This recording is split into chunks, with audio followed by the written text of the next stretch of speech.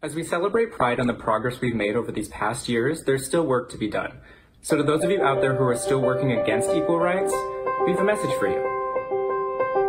You think we're sinful? You fight against our rights. You say we all lead lives you can't respect. But you're just frightened. You think that we'll corrupt your kids if our agenda goes unchecked. Funny, just this once, you're correct. We'll convert your children. Happens bit by bit, quietly and subtly, and you will barely notice it. You can keep him from disco, warn about San Francisco, make him wear pleated pants, we don't care.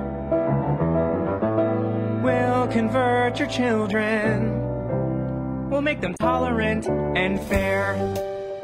At first I didn't get why you'd be so scared of us turning your children into accepting, caring people, but I see now why you'd have a problem with that. Just like you worried, they'll change their group of friends. You won't approve of where they go at night to protest. Oh, and you'll be disgusted. So gross. When they start finding things online that you've kept far from their sight. Like information. Guess what? You'll still be alright.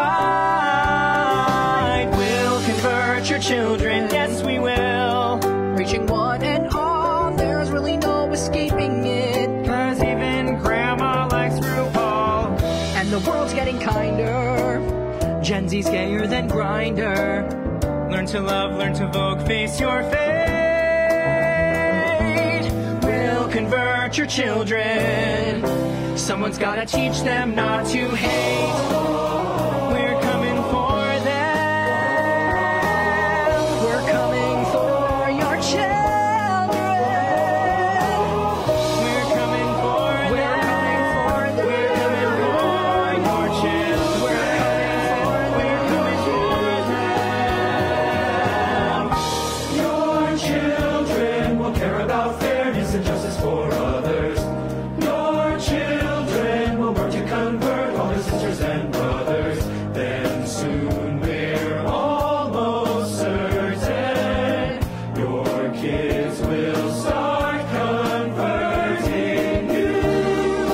The gay agenda is coming home. We'll convert your children and make an ally of you yet. We'll make an ally of you yet. We'll make an ally of you yet. The Radiant Life Church. It's Pride Month, and throughout Pride Month this year, I felt compelled to give a response to Pride Month, and this will be our third week in doing this. This was a message from the San Francisco Gay Men's Choir. They considered it a parody, but it's full of truth. I've heard their agenda straight from their own mouths, and that's exactly what they're trying to do, is indoctrinate our children. Someone once said the homosexual movement can't grow by biological replication, so instead it puts emphasis on ideological indoctrination. It is so true. It is true, and that's why we are discussing these issues. That's why we have to discuss this in church. It's an important issue, and we need to deal with it straight on, head on, all right? And let me give you another example of truth being misinterpreted, misaligned, and that can do lots of damage. Watch this. Are all the transphobic Christians gone? Okay. Jesus was trans. Look like this. To be born male, you have to have an X and a Y chromosome. There's other presenting combinations other than XY, but we're just doing XY right now, okay? Y chromosomes can only come from a male sperm. Mary didn't have sex with a male, which leaves us with Mary only being able to pass on XX chromosomes. Therefore, Jesus was born female, but goes around the entire Bible and everyone calls him and a male. So he's trans. The more you know. Shooting star. I'm getting a little tired of all the mockery of Jesus, the disrespect, and the sacrilegious things. I try to be as sensitive as possible. Someone even recently was wondering if this was a gay-affirming church because I was being a little too sensitive. But yet they're very overt and abrupt in their messaging and rude, I feel. Someone you love that is struggling with it, all of a sudden your thinking goes crazy. All of a sudden you become a lot more sensitive and a lot more accepting, and you'll do things that you never thought possible in the past. So I'm here to continue to educate your children. I'm here to educate you, and I'm here to prepare us for the moments in the future where we're going to have to stand for truth. It is important that we do this. I'm preaching this message because we have to push back darkness, and we have to protect our kids, and we need to uphold godly values. We honor men today that are fulfilling God's role in their lives, and we pray that we can continue that. I want to welcome those that are watching online. Hopefully this is a blessing to you, whether you're watching live or on replay.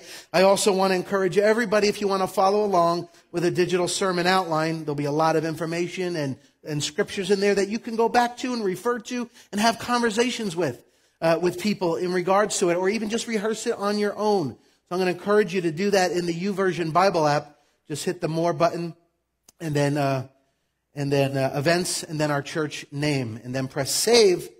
Got to press save before you end the session so that you can go back to that in your archives.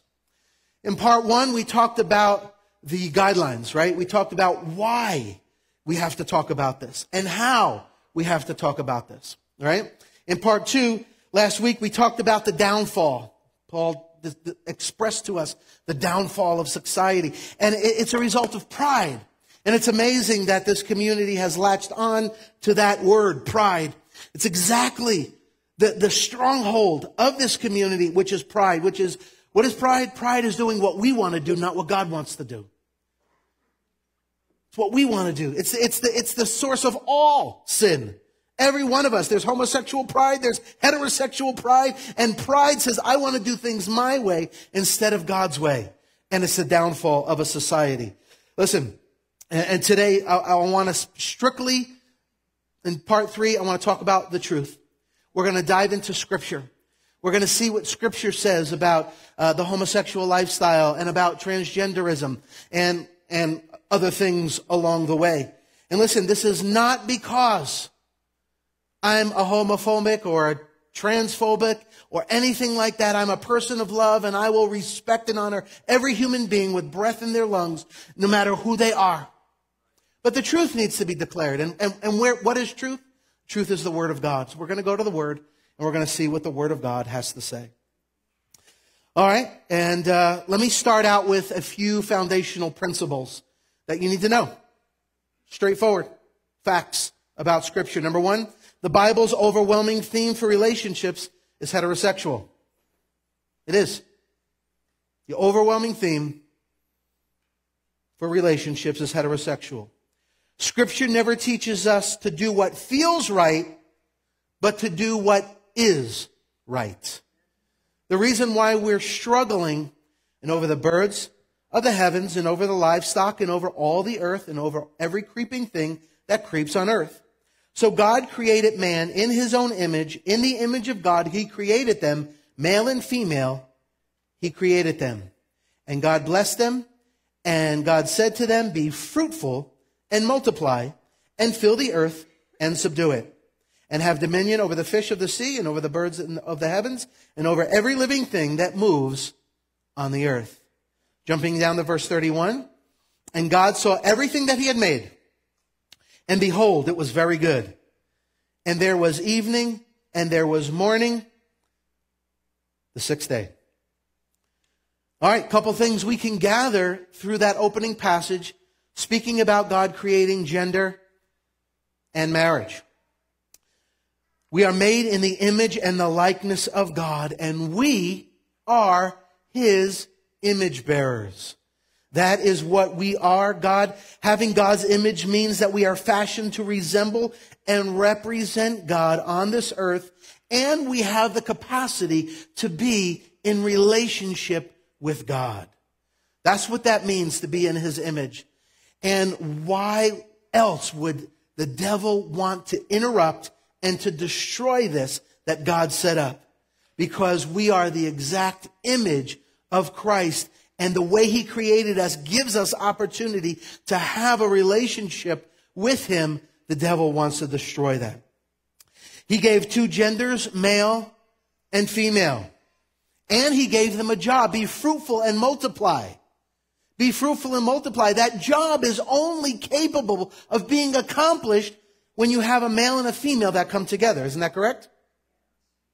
Only heterosexuals can do this. So while I do want to be sensitive through this sermon series, I thought I can share a meme and just have a little bit of fun, because it is truth.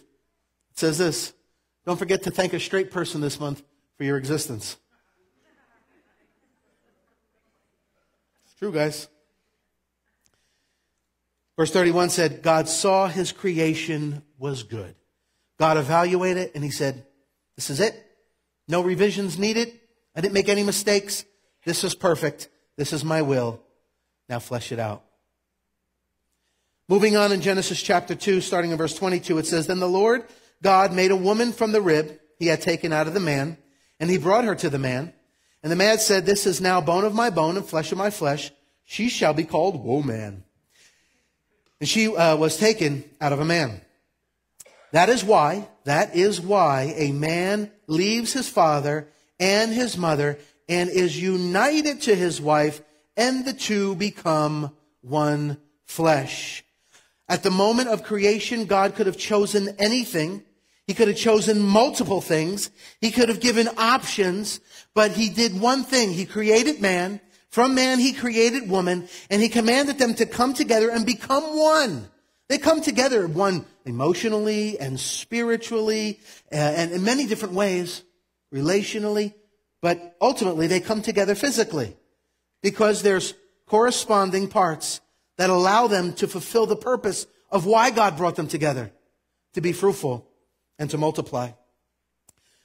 There are two genders, man and woman, but the world has now confused it. Sex and gender now are separated, and that's why we have confusion. Sex is the biological parts that you were assigned at birth. And gender is what you eventually determine is your identity. All right? So you might be born with traditional male parts, but we're going to give you some time, and at some point you can determine if that's how you want to identify. You could be born with female parts, and that would be your sex assigned at birth. But now, your gender is you can determine whether you agree with that assignment or whether you feel something else. All right? And that's what we're talking about. Gender identity is not truth. It's a feeling. I'm going to prove to you that through stuff here in just a minute. I went online to try to find a list of genders, and it's fluid. It's constantly changing. But I did find one with 81 different genders. The church needs to take back creativity from the world. That's all I'm saying. You got to be creative to come up with 81 different genders. God is not a God of confusion. It says that in 1 Corinthians 14:33. He is not a God of confusion, but of peace. So the very fact that your feelings are incongruent with your assignment at birth, who gave you that? Who assigned it at birth? God formed you in the womb, right? And that assignment should be congruent with your feelings. And if it's not, it's confusion. And confusion does not come from God. So who does it come from? The two become one. That's because of God's plan and God's design. And they're encouraged to have children after they are married. Let me give you another solid point. Are you ready? Sex is designed for only one group of people. Sex is designed for only one group of people, a man and a woman, and there's more. A man and a woman who are in the covenant of marriage. It's the only group that are allowed to partake in the wonderful creation of sex. It's the only people. Not two people that love each other. Not people of the same gender. Not two people trying to make each other feel good or looking for companionship or just trying to sew your wife. It doesn't matter. There's only one group of people that sex is valid. A man and a woman in the covenant of marriage. I didn't come up with that. If it was me, enjoy! Enjoy! See, it doesn't really matter what I say. What God says, people are going to enjoy anyway. That's the world. That's Christians. That's everybody. Because it's about our fleshly desires, passions, feelings. We're all born broken. We're all born with a sinful thing. If we weren't born in sin, then we would want to do what aligns with God's plan and His will. But every one of us are born. Every one of us are born broken and with a sinful condition. And we need to come to God and repent of those sins and then ask Him to help us and empower us. And He says, I'll even fill you with the Holy Spirit to empower you on a daily basis to become self-control and to fulfill my will. Every one of us, whether you're heterosexual or homosexual, we need the power of the Holy Spirit to be honoring to God. Amen? Amen. Now this is Old Testament. It's all the way back, thousands of years of creation. But thousands of years in the future, Jesus is asked about marriage. And He refers back to Genesis for the answers. Let's read about it in Matthew 19. Starting in verse 3, and the Pharisees came up to Him and tested Him and asked, is it lawful to divorce one's wife for any cause? And this is Jesus' response, not up on the screen, but in the Bible and on my iPad, it's read. Starting in verse 4 and beyond, Jesus answered and said, have you not read that He who created them from the beginning made them male and female, reaffirming gender assignments? And said, who did it? God did it. God created it. It was His plan, His purpose. Thousands of years later, after creation now, Jesus is reiterating back to Genesis 1 and saying this was the plan and it's still the plan. Verse 5, and said, therefore a man shall leave his father and his mother and hold fast to his wife, just repeating everything we just read. And the two shall become one flesh, right? So they are no longer two, but one flesh. What therefore God has joined together, let no man separate.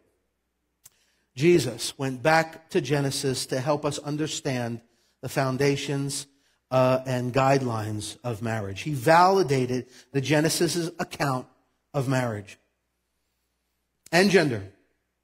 Now, some people say Jesus never said anything about homosexuality. And while there is no scripture recorded, Jesus could have spoken about it, but in scripture, nothing is recorded about Jesus speaking directly against homosexuality or transgenderism for that matter.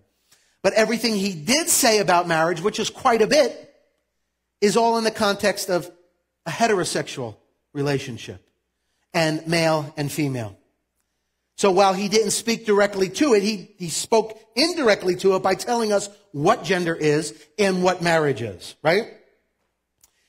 And in addition, went on to condemn divorce, which later he goes on to say that is only good in the sense, not good, but permissible in the sense when that marriage covenant has been broken through that marriage unfaithfulness. Now, God knows that our children are better off with their biological mom and dad. I did a lot of research and came up with a lot of different studies, and all of them point to the same thing. Kids are better off with their biological mother and father. Now, homosexuality is not the only thing interfering with that. This is a broader issue. So if you're here today and you have a family, a mom and a dad and children, count that a blessing and thank God. If you're a child and you have a mother and a father present, thank God. If you're a father and a mother and you have children within the home, recognize the intense responsibility that is upon us to raise our children in the way that they should go. And I also recognize that there's many people here that your children no longer live in the home, but I pray that you're still an influence in the lives of even your adult children. According to one report in a 2015 study by Princeton University, it says this: children who are raised by their married biological parents enjoy better physical, cognitive, and emotional outcomes on average than children raised in other circumstances. Researchers have been able to make a strong case that marriage has causal impacts on outcomes such as children's schooling, their social and emotional adjustment, and their employment, marriage, and mental health as adults. God knows what he's doing. If you follow the rules, you get the rewards. If you do what he asks you to do and follow the principles of Scripture, you'll get maximum benefit from the Creator. Now, the devil is always looking to push the limits, always trying to attack the family. So he also has another angle. Have you ever heard of sologamy? Take a look at this slide. People can now marry themselves. Oh yeah, the ceremony was held so she could marry herself. Look at this book, I Pledge to Marry Myself. From Oscar Wilde, a quote, "To love oneself is the beginning of a lifelong romance." One of the top scholars that I follow pretty closely is Dr. Michael Brown. He said, when we said years ago that once you redefine marriage, anything goes, we were mocked and vilified. Today's stories like this, talking about women marrying themselves, called sologamy, are no big deal. How about that, guys? Again, you continue to see, and some people do this as a joke just to say, it's an expression and a celebration of self-love. But, come on, guys. Why are we talking about this? I got to go back to week 1. There is a demonic influence in the world, and it is trying to rip apart everything that God has created and calls holy. And again, I don't mean to be vicious or rude, but I thought this was interesting. Somebody sent me this next picture, and oh, Pride Month. Look at that. You heard it right here, guys. There's a demon. All of yous are demon. No. I'm not telling anybody that they're demonic or anything like that. But is there demonic influence in all of this? 100%. And let me just kick this up a notch. And again, the church has to talk about this stuff because it's coming from the highest levels of leadership in our country and in our world. And it's going to be very tough for people to reject the messaging. Go to the next picture. The pride flag was recently hung at the White House. I truly believe that when leaders speak, it's powerful. When a father declares something over his family or over his marriage, very powerful. Right? When a pastor declares something over his church and says this is what we're doing, very powerful. When a mayor and city leadership declare something over a city, is very powerful. It's powerful what the leaders are saying. Well, guys, in the United States, this is what our leaders are saying and declaring over our nation.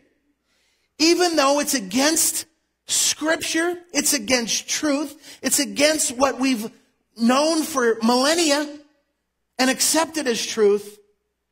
Now the top levels of our government are promoting and celebrating this. And you're going to find out that that does not bode well for that particular country. I'll give you scriptural proof. In a speech on the South Lawn, the president claims that the bills aim to protect children from sex change procedures before adulthood. are an attack on the child's freedom. Biden said his administration is doing everything they can to advance equality for the LGBTQ community in our nation. Let me give you a little bit of good news after I just ripped your heart out. Missouri. We have a governor who's a Christian, Governor Mike Parsons. And recently he signed Senate Bill 39. This is very recent. And Senate Bill 49. Let me tell you what they are. SB 39 prohibits educational institutions from allowing biological male students from participating on sports teams designated for biological females. Thank you. Thank you, Governor Mike Parsons, for being a Christian that believes the Word of God is true and receiving the call of God on your life to lead a state in the way that they should go to be honoring to God. I appreciate that. I appreciate that. We need more people in politics and in leadership that will advance the kingdom of God and that will uphold godly values in this world. I appreciate him doing this. That was SB 39. SB 49 establishes the Missouri Safe Adolescent from Experimentation Act. That's SAFE, S-A-F-E. The SAFE Act prohibits healthcare providers from performing gender transition surgeries or prescribing hormones or drugs for the purposes of gender transition to Missouri children under the age of 18. So he's saying, over 18, you're an adult, you can make your own decision, but we're going to prohibit that from happening to kids under 18. I appreciate that. Thank you, Mr. Governor. He said he signed these bills into law in an effort to protect the unity of female sports and Missouri children from potentially harmful experimental surgeries and treatments. Appreciate somebody at least acting with a level head and common sense, but of course, grounded in the truth of the Word of God. In preparation for the sermon series, I have indulged in articles, books, and also videos. And one of the documentaries that I watched was one that you might be familiar with. It's called What is a Woman? It was produced by Matt Walsh, and he's from the Daily Wire. And you could only watch this hour-and-a-half documentary with a subscription to the Daily Wire, which is a couple dollars a month. However, I heard that you can stream it in its entirety on Twitter, and that was true. So if you would just search on Twitter, What is a Woman documentary, up will come links, and you can watch it. Me and my family watched it. There is just a few segments with some questionable language and things like that, but sometimes you have to endure junk, so I wouldn't let your little kids watch it, but I would encourage you to watch it. It's an hour-and-a-half documentary where Matt Walsh is just simply asking questions to professionals in education, medicine, and psychology. And the simple question is, what is a woman? And for an hour and a half, he can't get a straight answer because every person says it's something different to whoever. Right? Because sex and gender are now separated, gender is not defined very well. So people say that they're woman, but they don't really know what that means at this point now. They don't know what it means. And I think it's funny, though, that males that want to transition to females end up acting and looking and dressing like what we would know as a traditional female. But they disregard traditional definitions. But when a man becomes a female, he wants to be, look like, sound like a traditional female. Right? Right? I was going to go somewhere else, but I don't have time. I believe that it's okay, guys, for some men to have some feminine qualities. And I think it's okay for some women to have some masculine qualities. Right? We don't have to then say, oh, because, I like to cook instead of tackle somebody and shed blood, that I might be gay. Or I rather play sports than play dolls, I might be a lesbian. That's not true. There's differences. Everybody is different. My wife couldn't hit a ball if, whatever. Yeah, but there are some women. No, she could actually throw a ball pretty good, and maybe with a wiffle bat she could hit. But anyway, there are some women that are better than me at sports. That does not make them a lesbian. It just makes them good at sports. It's all right. It's all right. But I also think it's up to the parents to help navigate them through that. Let our parents navigate through that. The truth according to Scripture is this. There are two genders, and they are male and female. Those are distinguished. This is how you know. They're distinguished by different but complementary genitalia. It's the way it is. There's no question about this, and it's been the standard for millennia. Our society is recognizing people's feelings as truth. They're recognizing people's feelings as truth and reinforcing those feelings. Now, this is where it gets tough with chemical castration and surgical mutilation of the body. The church needs to talk about this, and we need to push back against it. Thank you, Governor Mike Parsons, a believer, for protecting our kids at least. Because oftentimes, after puberty hits and they have some years to think about it, their decisions are different. The problem is, it doesn't matter who they are, what age they are. It doesn't even matter if undeveloped children feel this way. The world is saying we can't question their feelings. But let me tell you the problem with that. We have a daycare and preschool here at our church, as you know, and we just had preschool graduation. And every year we do an interview with each of the kids, and we ask them what they want to be when they grow up, among other questions. And one of the questions, that's one of the questions. What do you want to be when you grow up? And they're always silly, cute, some make no sense. This year, we had one kid that wanted to grow up and be a dolphin, and one kid that wanted to grow up and be a mermaid. It's probably not going to happen. But we're laughing and saying, that's cute. These kids are so funny. Why didn't you go, what are you guys teaching them? That they would want to cross species lines? Be a hybrid mermaid? What are you doing? You know why we didn't do that? Because kids don't have a real good touch on reality just yet. They're not fully developed. They're just figuring it out. One kid said he wanted to be a school bus. Not driver, school bus. And it's cute. Let them mature and grow up and understand what reality is and come to grips with some things in their lives, and then they can make some life-altering and permanent decisions. You know the story of Logan Brown? You know him? Her? I'm so confused at this point. I am a pregnant trans man, and I do exist.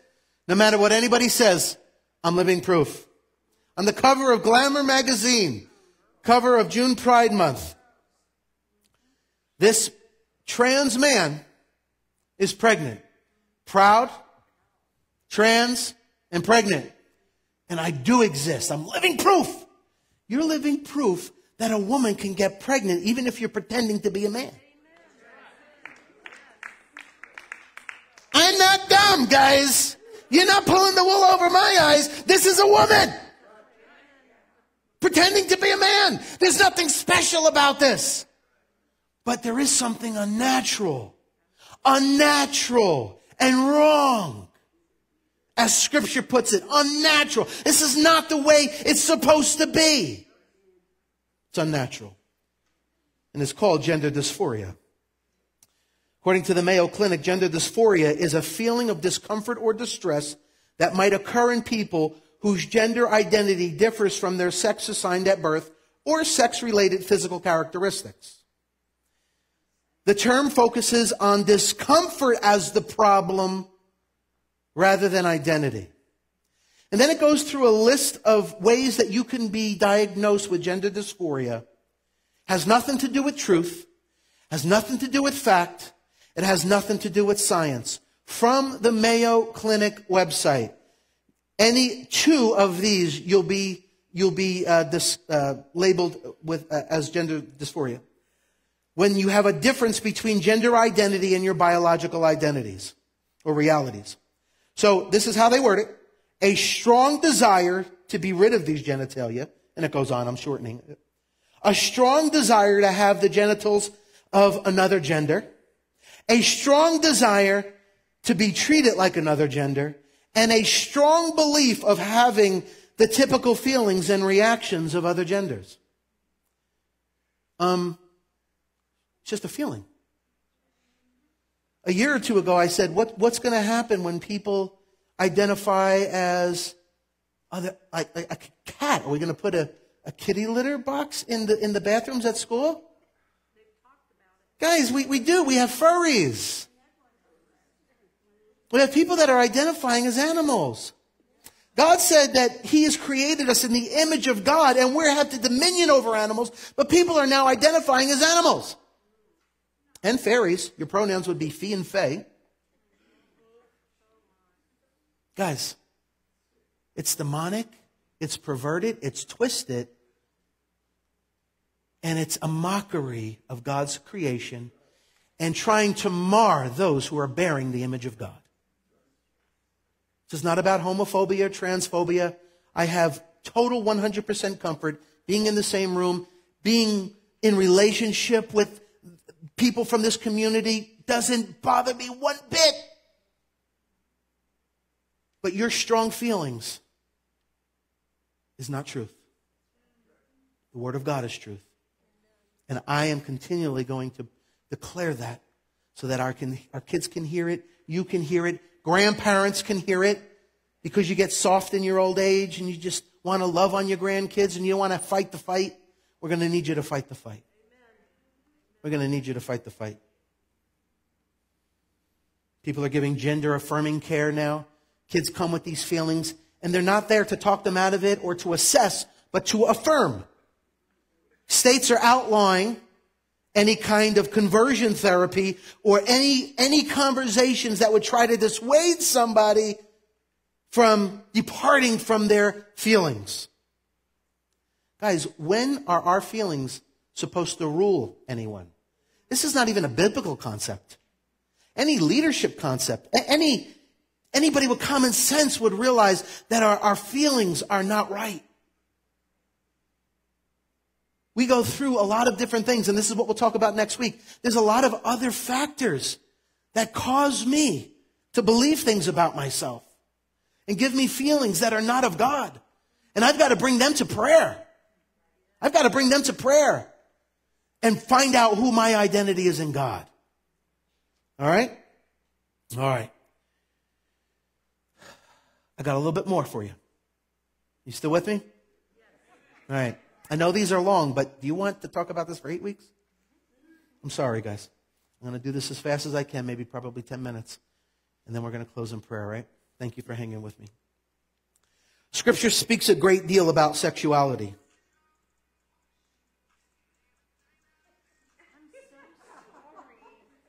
All right. But listen, homosexuality is not the only sin that matters when it comes to sexual purity. There's heterosexual sins that also need to be addressed. And through Scripture, these are in your outline, there's pornography, prostitution, human trafficking, cohabitation, fornication, adultery, and the new excitement, open marriages, swingers, spouse swapping, other terms for adultery. Scripture throughout forbids us to be sexually involved with 7 different groups of people. 7 different groups, all right? Number 1, parents. 2, children. 3, siblings. 4, someone else's spouse. 5, animals. Ooh, gross. Guys, I'll be talking about this next year. This week, there was a professor from Penn State caught with his dog. I don't want to have to say that from up here, and I'm sorry, and I hope that doesn't stick with you for the remainder of the day. But it is what it is. Sin is here. And the moment you begin to deviate from God's plan, you open up the floodgates to everything. So animals, dead people, I'm not even going there today. Finally, same sex. I'm going to go back to the Old Testament. Leviticus 18 gives a list of unlawful sexual relations. A list of them. We're going to deal with when he talks about homosexual practice and beyond. And I want you to listen to some things. Leviticus 18, verse 22. You shall not lie with a male as with a woman. It is an abomination. And you shall not lie with any animal, and so make yourself unclean with it. Neither shall any woman give herself to an animal to lie with it. It is a perversion.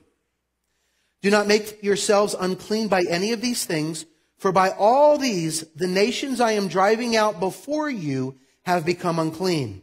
And the land became unclean, so that I punished its iniquity, and the land vomited out its inhabitants. But you shall keep my statutes and my rules, and do none of these abominations, either the native or the stranger or sojourner among you.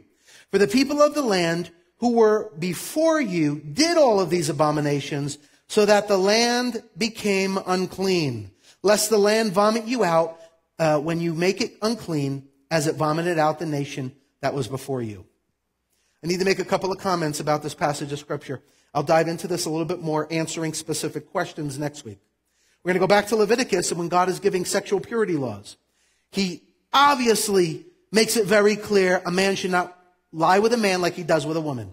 Vice versa, whatever. Oftentimes people will take that isolated verse 18 or 22, and say it's the Old Testament. It doesn't apply. And I don't have time to go into all this. But the Old Testament doesn't apply to Christians these days, right? Or it only applied to Israel. It only applied to Israel, right? It doesn't apply to everybody of all times and all things like this, right? Well, if you just read a couple of more verses, it answers some of those questions.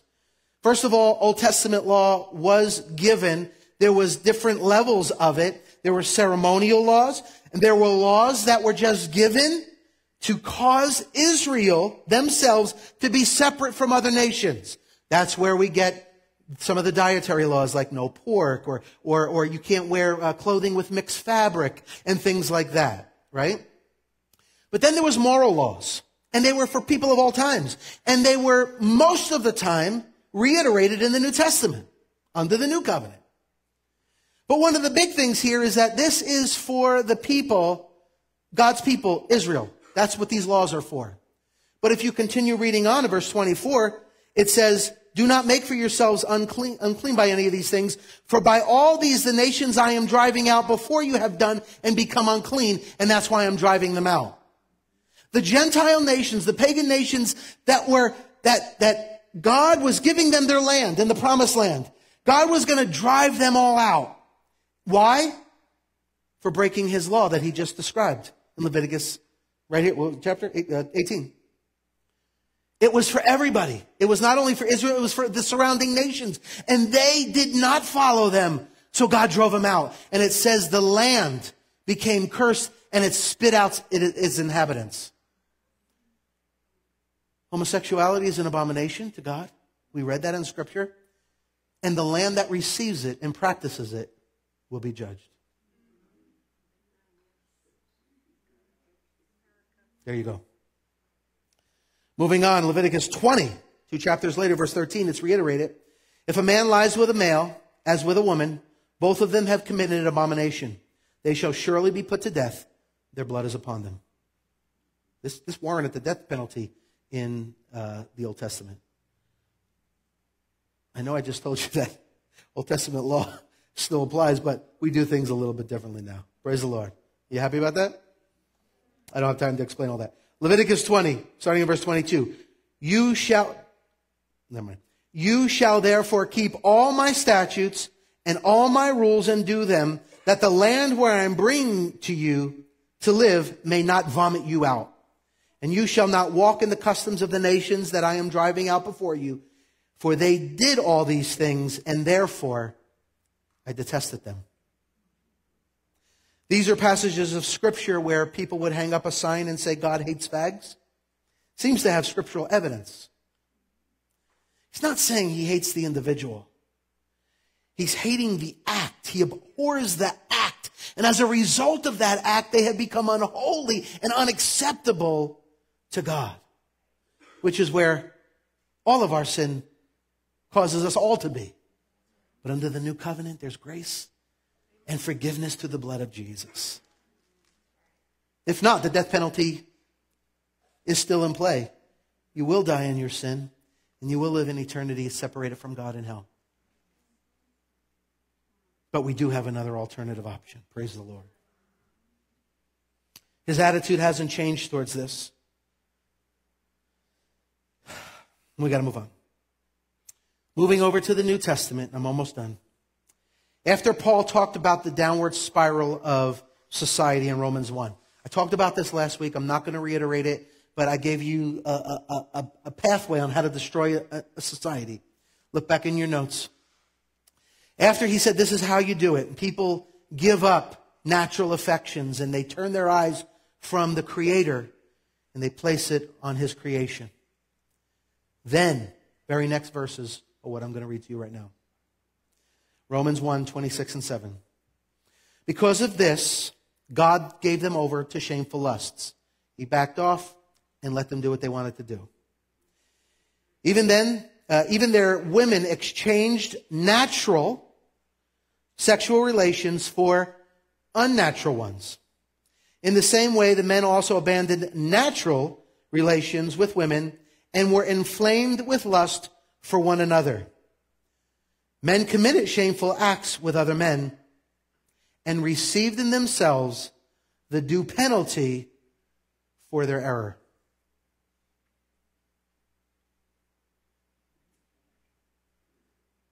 That's what happens. That's what happens. When you don't follow God's rules, there's things that will come and bite you in the butt. Literally. Just came up with that on my own.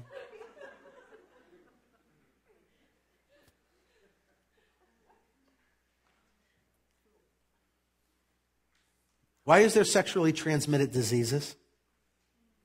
Because you're outside of God's plan and purpose.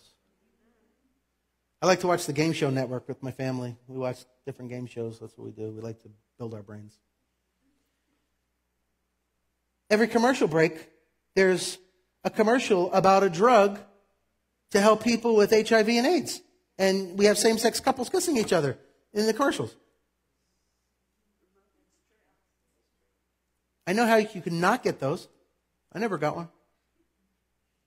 Because I obeyed the laws of God in His Word. That's what I want for you kids and for your grandkids. Paul goes on and teaches in 1 Corinthians chapter 6, he says this, but do you not know that wrongdoers will not inherit the kingdom of God? Oh, big question. He's going to now tell us who is ineligible to go to heaven. Do not be deceived, neither the sexually immoral, nor the idolaters, nor the adulterers. These are all heterosexual things, by the way. Nor men who have sex with men, nor thieves, nor the greedy, nor drunkards, nor slanderers, nor swindlers will inherit the kingdom of God. We need to take the word of God at its word.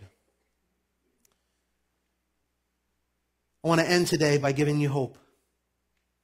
And again, we'll give you a lot of hope next week, but I can't get your blood boiling unless I get your faith rising, as Dr. Michael Brown likes to say. I like that. God wants to give you freedom. He offers freedom to people that will come to Him. I want to read that passage of Scripture in 1 Corinthians 6 again. In verse 9 and verse 10, everything we just read. But I want to add verse 11, Or do you not know that wrongdoers will not inherit the kingdom of God? Do not be deceived, neither the sexually immoral, nor the idolaters, or the adulterers, nor the men who have sex with men, nor thieves, nor the greedy, nor the drunkards, nor slanderers, nor swindlers will inherit the kingdom of God.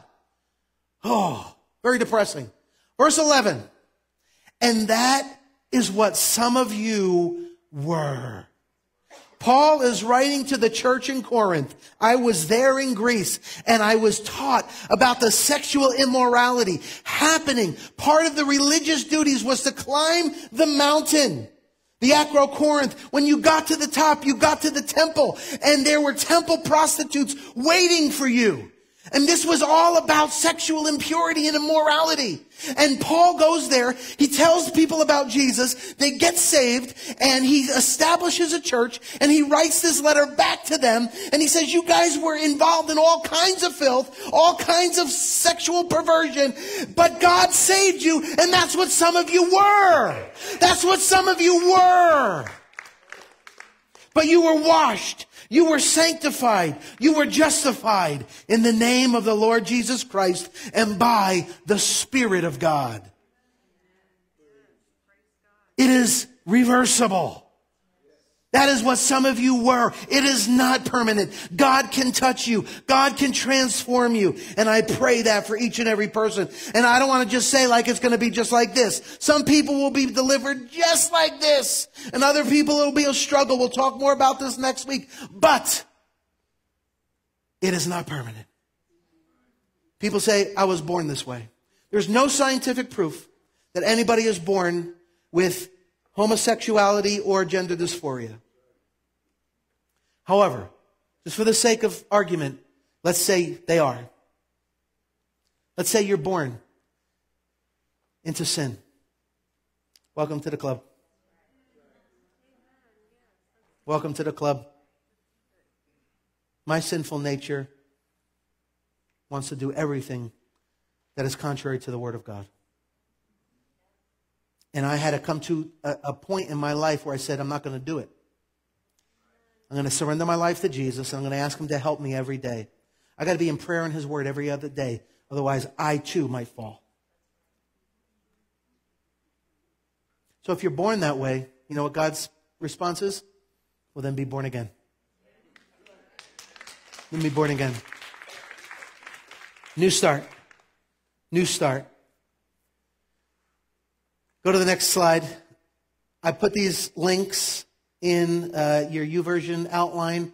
You can go to changedmovement.com to hear testimonies of ex-gays. I'll bring this up again next week. Testimonies of sex change regret. You know, after people have done what's permanent. We got to let them do it because it's going to make them happy. But then they're not happy. Doggone it. Sad. Sad. But God can change. In conclusion, 4 things I want you to take away from this. Homosexuality and transgenderism are not biblical alternatives. Nothing but heterosexuality is encouraged in the Bible. Even if people are born this way, we must be born again in Christ. And there is freedom in Jesus. You can be delivered and set free from these desires that don't please the Lord. That's heterosexual desires. That's strong feelings of gender dysphoria. That's heterosexual people that can't keep their pants on. That's heterosexual people that are violating their marriage covenant. That's heterosexual Christians that are not staying pure until they get married. It's people engaging in pornography. I mean, we're all fallen. We're all fallen. We all need Jesus, but the answer is Jesus. The answer isn't affirm me in my sin so I can feel better. The answer is tell me the truth so I can be set free. And that's what Jesus wants to do. Amen? Let's close in a word of prayer. Father, we love you today. We love you today. We praise your name. We praise your name. And let me just say right up front, we're going to try to do some ministry to people next week, and I think it'll be broad coverage. But if you or someone in your family is struggling with this, let me know. The ministry may not take place around these altars for various reasons, right? So we can do that confidentially. We can do that privately.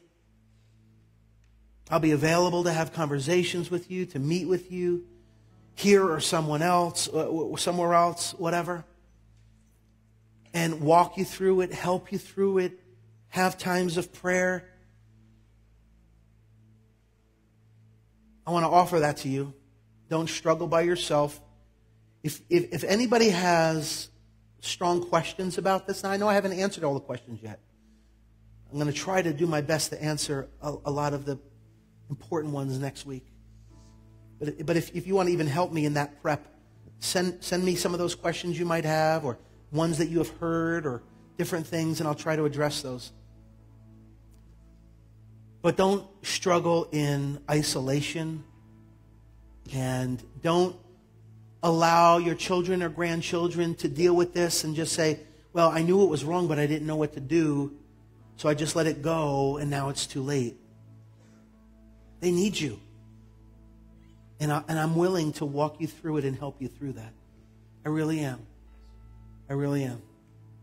I wanted to say that before we got lost in prayer there for a second. Father, thank you for your word that declares your truth. Your truth is black and white. Your truth is easy to understand. And your truth brings freedom. Thank you that in the midst of this world of confusion and the plans of the enemy to confuse people, and let's call it the way it is, to rob, kill, and destroy, to pick them off, to keep them from being good image bearers of you. In the midst of all of that, you have brought us truth. And we thank you for that. Thank you for that. The most important issue in our lives is where we stand with God. Some of these things in our lives that we struggle with kind of get corrected when we fully surrender over to Jesus. It's certainly where it needs to begin. The Bible said our sin separates us from God. It doesn't make you a bad person, because all have sinned and fallen short of the glory of God, every one of us. And without Jesus, we're lost in our sin. And we cannot have a relationship with him. We are far from him. In our eternity, when we take our last breath, our soul will live on. It would live apart from Jesus in a place called hell. You know all about it. Yeah, it's a literal place. But today you can do something about that sin. You don't ask people to affirm it. You don't get so involved in it that it becomes comfortable and natural to you and then say it's okay. Sin, as outlined in the Bible, is wrong, and God doesn't change his mind on it. Again, it doesn't make you a bad person. It makes you human. But what you do next is of the utmost importance. You must recognize that you're a sinner and that your sin separates you from God. And you must ask God to forgive you. The Bible says he is faithful and just to forgive us of our sins and to cleanse us from all unrighteousness if we'll just confess our sin. We go before God and say, yeah, I know that I'm a sinner. I don't care what the world says. I know that I'm a sinner. My sin separates me from you. You ask him to forgive you. He forgives you. He cleanses you. But that's not the end of your homework. We need to invite Jesus into our lives and trust him with our lives. Why? Because that activates what he did on the cross. He took your punishment on the cross for your sin. And when you accept Jesus in your life and you trust him with your life, you accept what he did on the cross for you. So your sin debt is paid. It's the only way your sin debt is paid. Then he saves you and he welcomes you into the family of God. And I need to give you opportunity today to receive Jesus. If you're here today and you need to surrender your life to Jesus for the first time, or maybe the first time in a long time, would you raise your hand with me today and say, today I choose Jesus?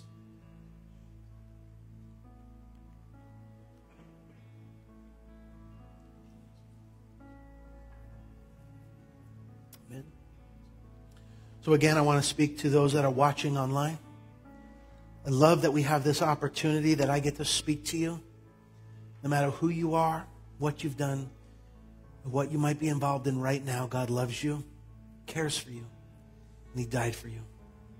And all you have to do is call on him and ask him to forgive you of your sin and to wash you clean and give you a new start. Confess him as your leader and your master. He will welcome you into his family and write your name down in heaven. For that purpose, I want to lead you in a prayer that is just written based on Scripture, the scriptural declarations that we are asked to make. But we need to believe it in our minds and in our hearts. We need to confess it with our mouth. You want to make Jesus the leader and the master of your life today? Let's repeat this prayer together. Dear Jesus, thank you for loving me. Thank you for dying for me. I know that I'm a sinner and that my sin separates me from you. I'm going to take care of that right now. I confess my sin. And I ask you to wash me clean and give me a new start. I believe that you died on a cross, were buried in a tomb,